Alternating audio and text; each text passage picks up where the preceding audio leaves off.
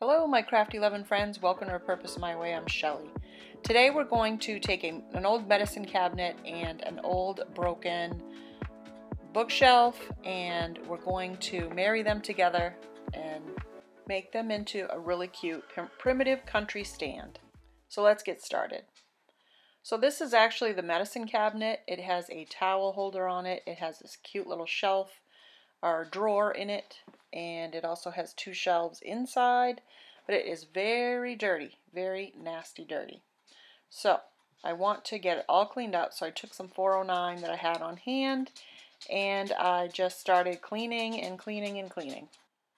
Then I needed to take it all apart. I wanted to take the screws out of the mirror part because I wanted to take the mirror out. I do not want that in there, and I'm going to add something to the backer board after I paint it, so I wanted to get all the pieces apart, get them wiped down, and get them painted. It looks like somebody was testing out some colors here. They chose one of the colors off that chart, it looks like, and it's very orangey, which normally is fine, but I really want something different, more primitive country, so I'm going to keep wiping down this medicine cabinet and then get it painted.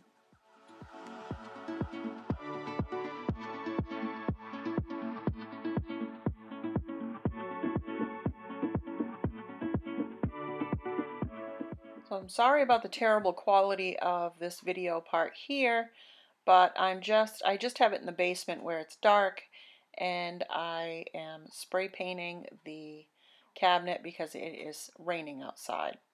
So I'm getting the inside and out, and then I'm going to take that piece that the wood backing piece to the mirror, and I'm going to bring it upstairs where there's better light, and I'm going to take my plaster Waverly paint and give it a coat of the Waverly paint.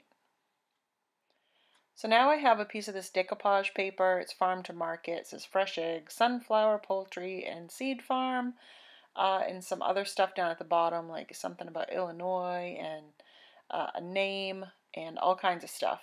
So I want to cut the farm to market off because I want to be able to have the whole chicken in the picture, and it doesn't have it in there if I leave the whole piece together. So I kind of have to chop it up a little bit, which is okay because you can do that with decoupage paper. You just got to go back in with your Mod Podge and decoupage over the top, and it will work just fine. So I'm just trying to place this on and make sure that I'm getting it right where I want it. And I'm going to have to cut off that fresh eggs because I don't want that on there either.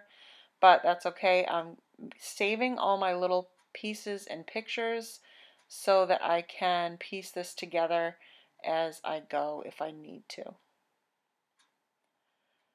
So I took the writing off the bottom. I believe it was somebody's name, and I decided to put that on there and cover up that part where I cut out the fresh eggs on the side there. And it actually looks really super good once it's done. I was very pleased with that.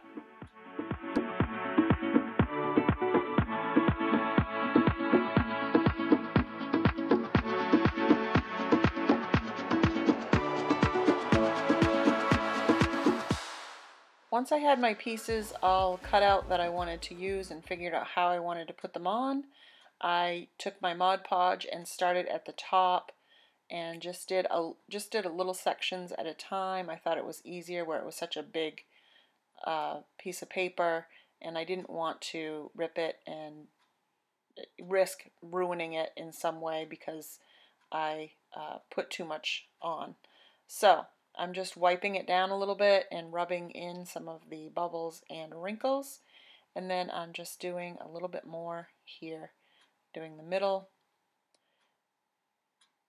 and then this is the last piece down here. And once I get it down, and just wipe it, and not too much, but then I did near the top, and I don't know, I guess I didn't show it, but I did get a little bit of a hole near the top, and maybe it was later on. But anyway, I was trying to get a wrinkle out and I got too aggressive and I made a hole in the top. but it actually worked out really well because then I could use that farmer's market at the top, and I really like how it came out with that.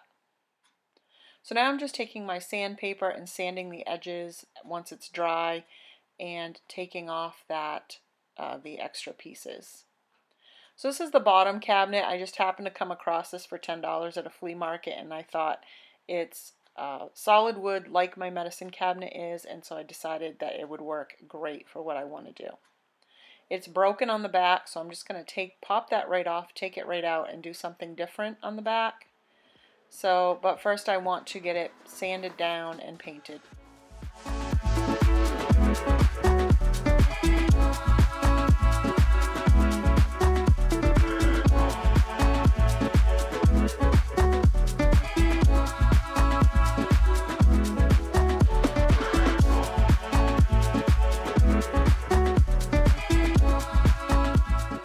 So after giving a good sand all over, I wiped it all down and got all the dust off there and any dirt. And now I'm going to take my Rust-Oleum flat black spray paint, which is what I used on my medicine cabinet as well, so that all the colors would match, and just went over the whole thing. I ended up doing 2 coats with that, and then I also went back with my Rust-Oleum clear matte sealer and did 2 coats of the sealer as well to make sure that it was nice and sealed. Now I went down and got some of my scrap wood and I cut a bunch of these slats. So I'm going to make like a wainscoting back, or wainscoting, however you want to say it, backing on this stand. I think it's really going to make it stand out really nicely. So I cut all the pieces down. They're a little bit thicker than a paint stirrer, and got them all set in there. Now I'm going to take my Waverly Antique Wax and just use it as kind of like a stain and brush it on there and then wipe it back. So now I'm taking my glue and I'm going to glue up the edges and anywhere where those strips are going to touch, so that I can, it just is going to help them stick and hold down a little bit better. But I'm also going to nail them in, which is what I'm doing right here.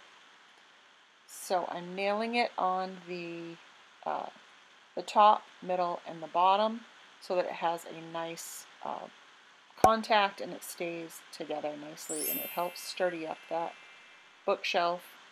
I think it really helps, and I think it looks really good. So I put the stained part on facing the front. The back is just going to get spray painted all black, the whole thing, so that it all matches, but that inside piece is going to be brown.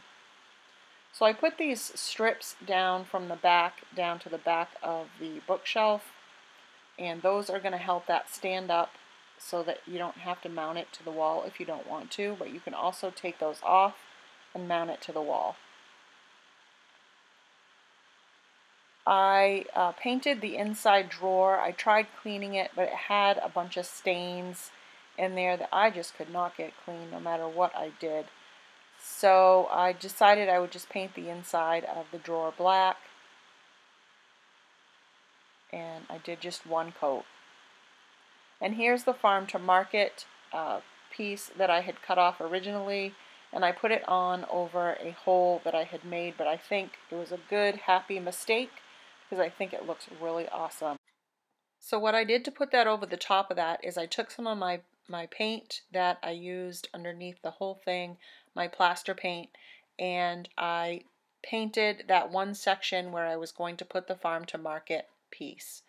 And once I did that, it dried, and then I did the Mod Podge and did the same steps, put that over it, and then I also went over the whole thing with Mod Podge and to seal it in. But that's how I did that piece over the other piece. Maybe you don't have to do that, but I wanted to make sure that it didn't bleed through too much and look weird. So I think it looks very nice the way it is.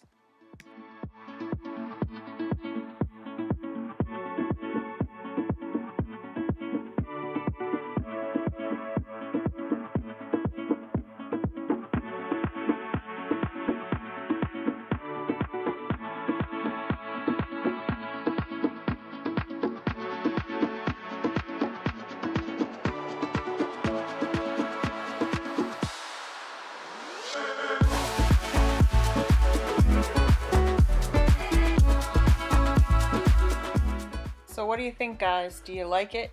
Do you think it came out good? Does it look like it's supposed to be together now? I hope so.